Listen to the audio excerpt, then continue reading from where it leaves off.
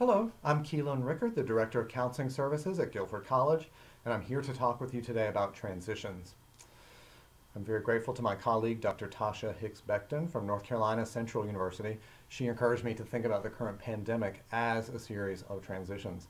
And she pointed me in the direction of theorist Nancy Schlossberg, who wrote and developed transition theory back in the 1980s. You can do further research on Nancy Schlossberg's transition theory, but one of the main takeaways is that both events and non-events can represent transitional moments.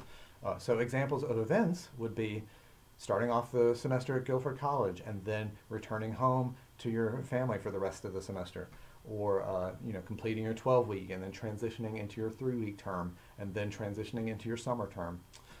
Or maybe you were studying abroad at the beginning of the semester and then you abruptly had to return to the U.S. because of the pandemic. All these things are events that kind of forced you into this transitional moment. Examples of non-events, these are things that we anticipate and then they don't happen.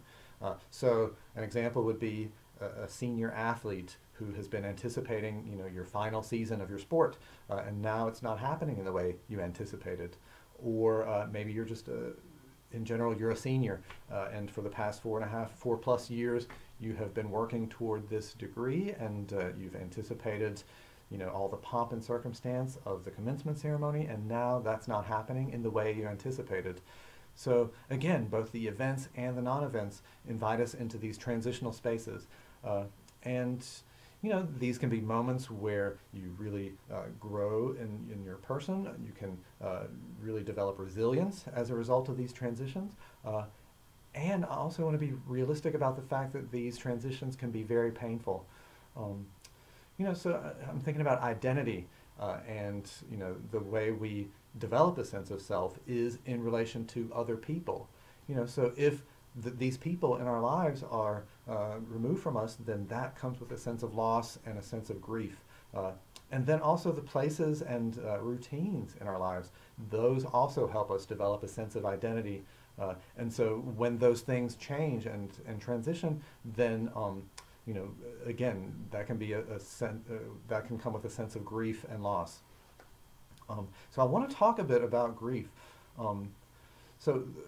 Kubler-Ross came up with these stages of grief, and there are 5 stages, and nobody progresses through the stages, in a linear, predictable way. You can go back and forth between different stages. But the 5 stages that Kubler-Ross identified were denial, anger, bargaining, depression, and acceptance. Right. So the acronym I use to remember it is DABDA.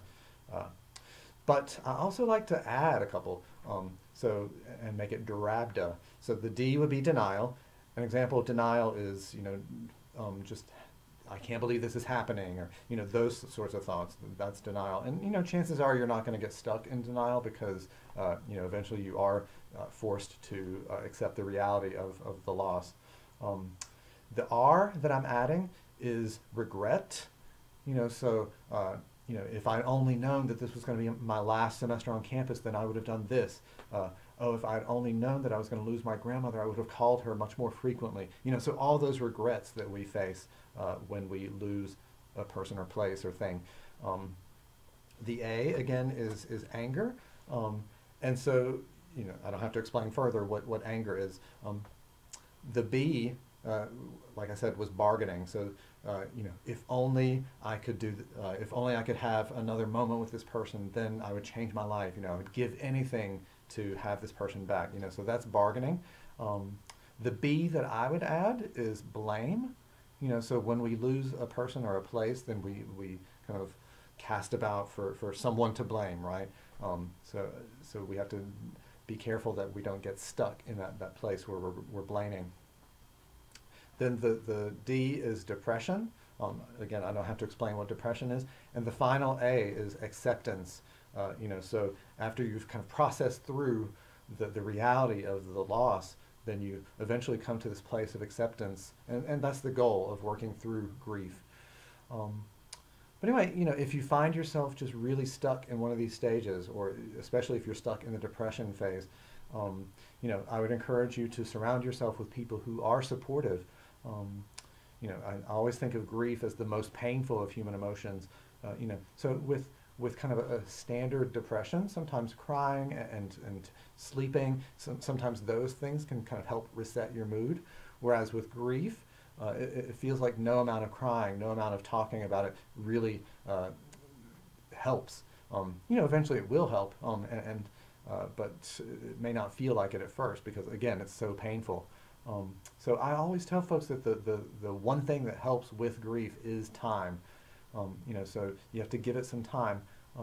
And for some people, talking helps as well. But really time is the thing that's going to be helpful with grief. Anyway, so if you find yourself really stuck in this grief and having trouble processing it, or maybe not having supportive people in your life who can help you through the grief, then I would encourage you to reach out to a counselor. So the Counseling Center at Guilford College is available for Guilford College students. The number here is 336-316-2163 to arrange a phone session. You could also email counselingcenter@guilford.edu. So again, the phone number 336-316-2163, and the email address counselingcenter@guilford.edu. But above all, please take care of yourselves and reach out if there's anything we can help you with.